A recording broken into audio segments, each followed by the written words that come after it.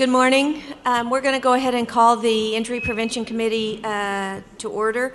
Looks like that we're going to have the same issue as the Pediatric Committee did. I'm not sure. I'd heard from a few people earlier that they couldn't be here, so I'm not sure how much the weather and everything is affecting that. But Courtney, if you wouldn't mind calling roll.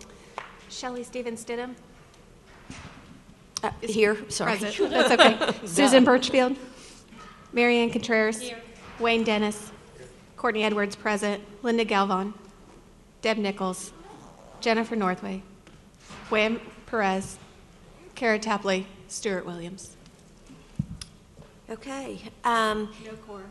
No quorum. So we have mostly just information and updates from committee meetings. We did have some discussion items. Obviously, we'll not be able to vote on anything, so we can't vote on minute approval, but minutes from the August meeting are sitting in front of all of the committee members up here. I do want to mention that we had several openings for new committee members this year. 4 actually, and 2 committee members have been reappointed, Wayne Dennis and Susan Birchfield, so we're glad to have both of them back. Jennifer Northway and Ram Perez are both going off the committee. I was just notified that Ram was taken to the hospital, had planned to be here today, but was taken to the hospital last night. He is doing okay. He wanted to let us know that he had planned to be here, but he couldn't today. So I've given his certificate of appreciation to the RAC chair, but I just wanted to say that we appreciate Ram's service. Ram's been on the committee, I think, almost as long, or probably longer than I have, which is over 4 years. And same for Jennifer Northway, who couldn't be here today, but I also have her certificate, so Dishes will make sure that that is mailed to Jen. I know that Jen served on the committee well over 10 years, and was on the committee when I was selected to be on it too. So I want to just acknowledge publicly both Ram and Jen's service to the committee and how grateful we are for that. So we'll move on to the next item on the agenda, Trauma Registry Work Group. Courtney? Oh, sorry. Before I mention that, we do have 2 new members who will be joining the committee. Jessica LaPlante and Thelma Scott will both be joining in 2014 and will serve 3-year terms. So we're very excited to have them joining the committee. So the Trauma Registry Solutions Work Group met in August 22nd. At that meeting, it was a face-to-face meeting. The topics of discussion were, we discussed some of the reports that different areas are wanting from the registry. We also discussed the trauma registries kind of currently built up where silos. You have the hospital silo, you have the EMS silo, you have the crash report silo.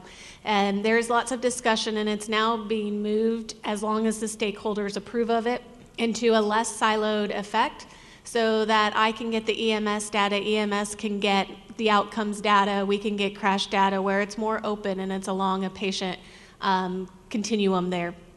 And so there are discussions, and they're working through that, each being able to select which data elements are going to be fully open, so that we can, EMS is asking for outcome data from EMS. We're asking a lot about their care record, their PCR in that aspect, but there's lots of discussion about that. There was also discussion, and we created a draft document about each RAC is going to have an EMS champion and a trauma hospital-based registry champion that will really be fully integrated and very knowledgeable about the state system, that can be your local resource, kind of modeling off of the RACD project.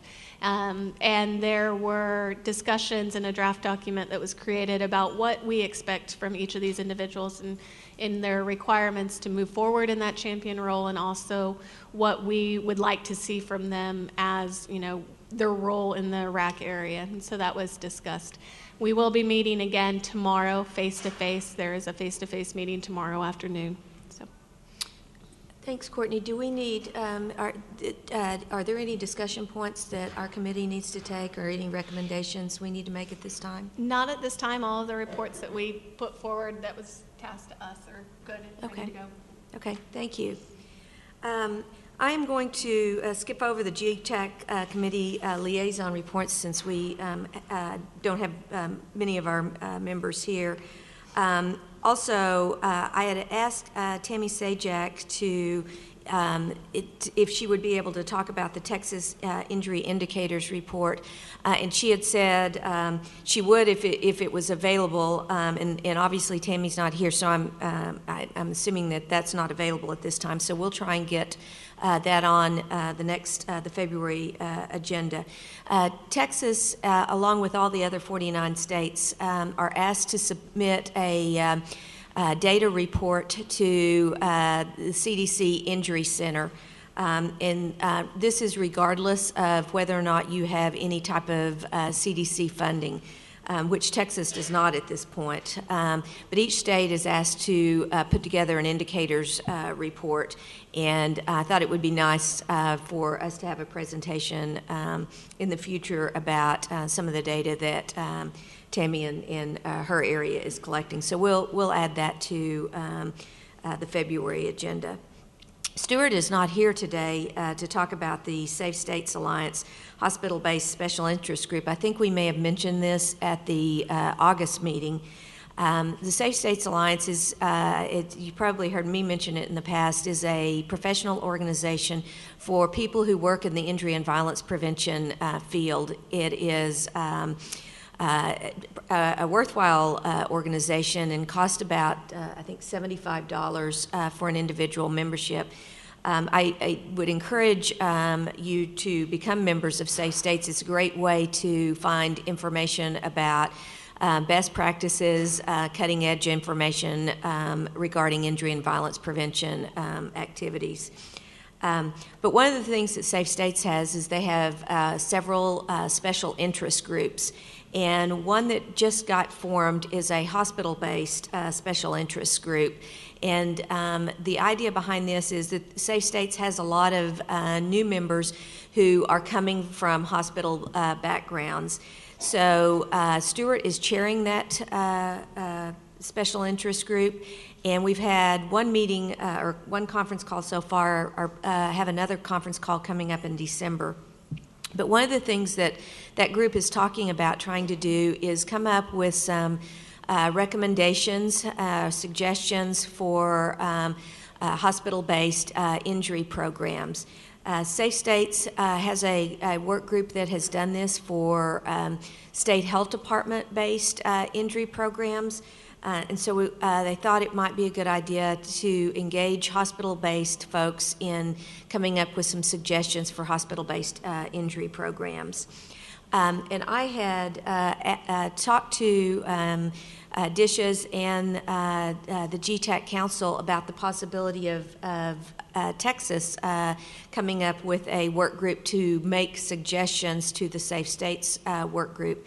And instead of just our committee coming up with these suggestions or recommendations, I thought it would be good to work with TTAF, TTCF, and others, and possibly form a Texas work group. I know that Marianne and Courtney both represent or attend TTCF and TTAF meetings. And so I'd like to get your input. And I want to make this clear, too, that these would not be rules that we would submit. These would literally be suggestions, recommendations. So no hospital-based injury program would be required to adhere to these. Courtney, Marianne, what are your thoughts on trying to get a work group together with TTAF and TTCF and others? I think that's a great idea. I think it's a coming together of minds from different organizations, and instead of being, as Courtney said earlier, with other things siloed, I think bringing us all together will bring a strong group for the state of Texas. Safe States, like Shelley said, is an awesome organization to belong to, especially for new people. And they, a lot of the the things that they look at are research and data-based, and I think it would be a great show for our state to do that. Courtney, do you have any comments? I know one of the struggles that we see in the level 3 and level 4 trauma facilities, and even in the level 1s and 2s at times, is a lack of administrative support. And I think if we can get some of the bigger organizations around the state, the leading organizations, and say, this is a recommendation that we're making on behalf of GTAC, I think that will give the level 3, the level 4 coordinator some power when they go back to their administrators and they go back to their managers and say, these are what people are saying that we need to do.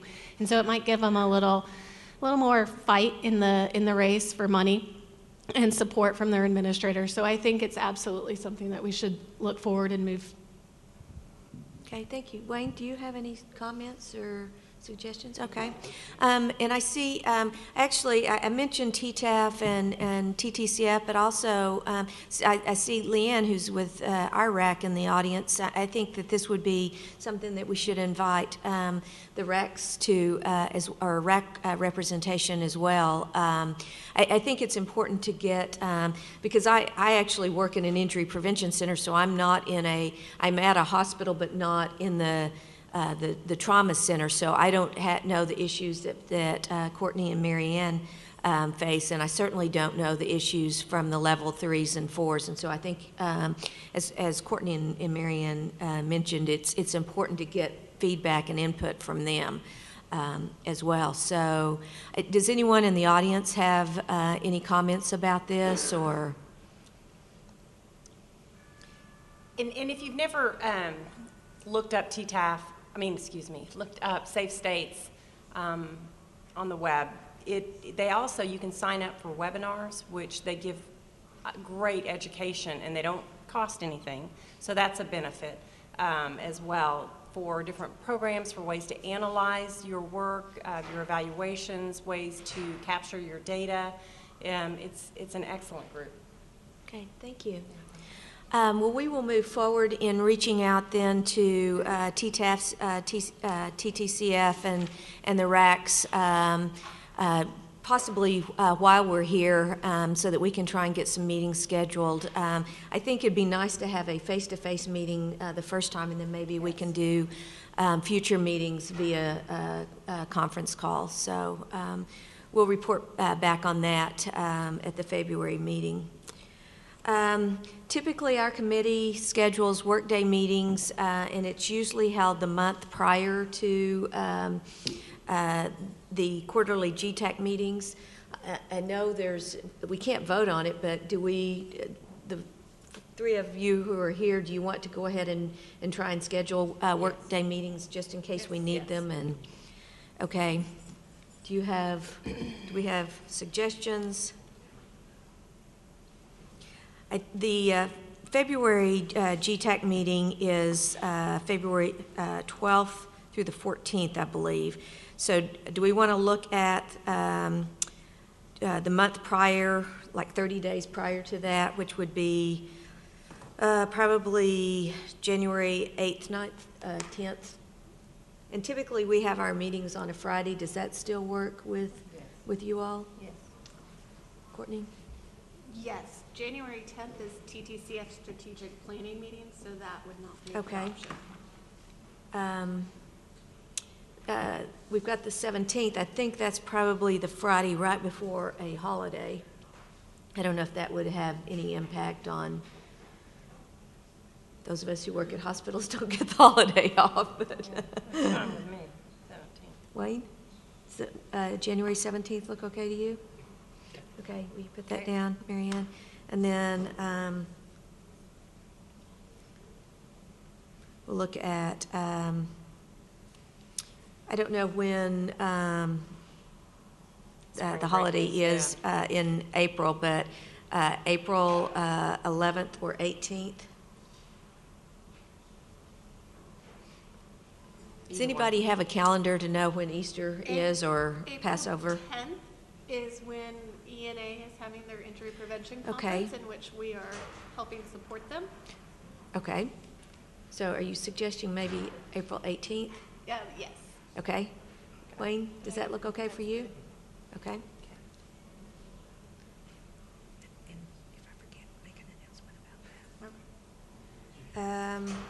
Okay, so July 18th?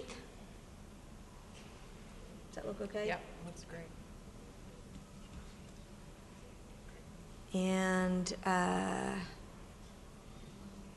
October 17th? Sounds so far away. Yeah, that's Okay. good. You got those dates, Mary Ann? Yes, I do. Okay. Any announcements from the committee? So just an update. One of the things that we made as kind of our goal for 2013 was to increase our collaboration with some of the other organizations. We have partnered up offering expertise with ENA. ENA is offering a statewide injury prevention conference. It's April 10th. It's going to be held in Austin in conjunction with their quarterly state meetings. It's on that Thursday. It will be a half-day conference, and I believe their fee is going to be $25 or $35, so very, very minimal. The opening presentation is going to be offered by Stuart Williams, and it's just a foundation and overview of what injury prevention is and how we can abide by evidence-informed decisions when we are looking at evidence, at creating those injury prevention programs.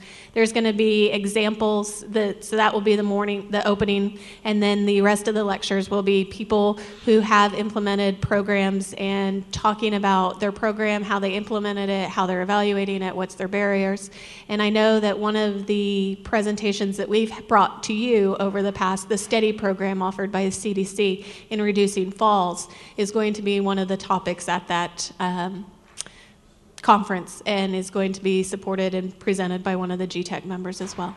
So there's more information, I'm sure, coming out on Texas State ENA's website, and that's txena.org, regarding that conference. Location? Austin. Austin? I believe it's at Dell's Children's. Dell's is doing the CEs for it. Okay. 10th.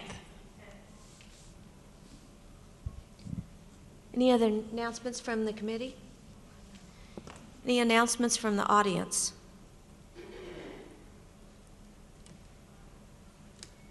Any general public comment?